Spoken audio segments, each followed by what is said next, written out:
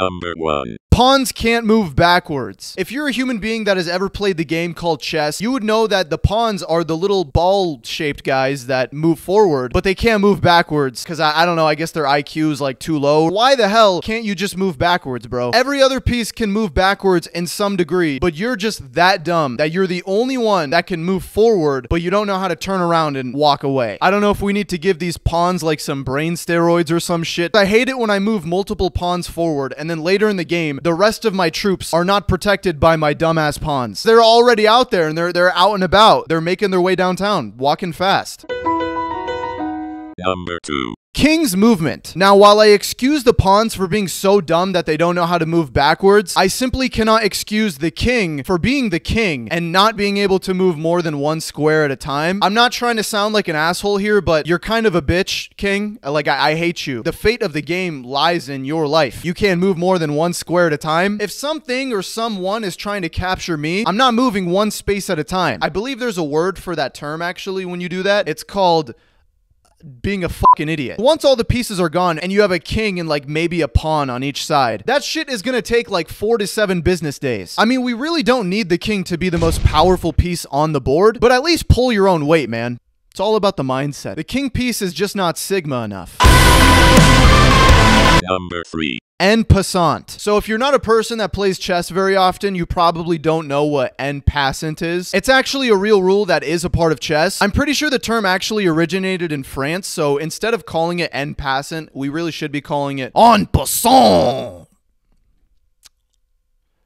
That was definitely racist. So the rule is basically when your pawn moves forward twice, they can then move diagonally and then kill the pawn after he's already moved past him after the turn. So the pawns are too stupid to move backwards, but they're somehow smart enough to kill another pawn in passing. What the hell? Oh, you see this guy? See this guy? Number 1 bullshit guy. I don't accept this. I don't rebuke thee, but I'm pretty close to rebuking. I'm not gonna lie. Number 4. The knight piece. So this one's not really a rule. I just want to really shit on the knight piece for a second because it's shaped like a horse and it's not a horse, it's a knight. Like, I understand that knights ride horses and that's cool and all, but you gotta admit, that's false advertisement. Number 5. Pawns can't capture a head. Why the hell can pawns literally only move forward, but whenever they're killing some shit, they can only do that shit diagonally?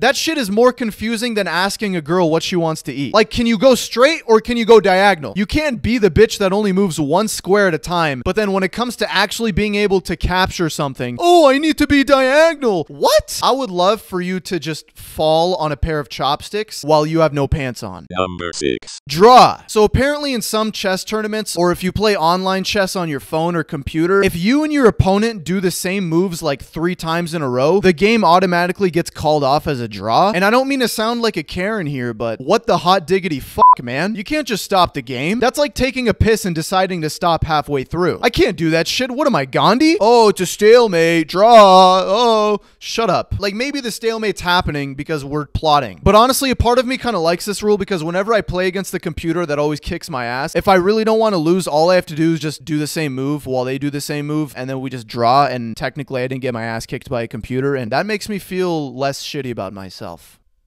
Yes. Make sure to like the video and comment the word chesticles or else you're gonna have 13 years of bad luck. Sorry, I don't make up the rules, even though I just did, but I'm not gonna make up the rules anymore, so go do that. Subscribe!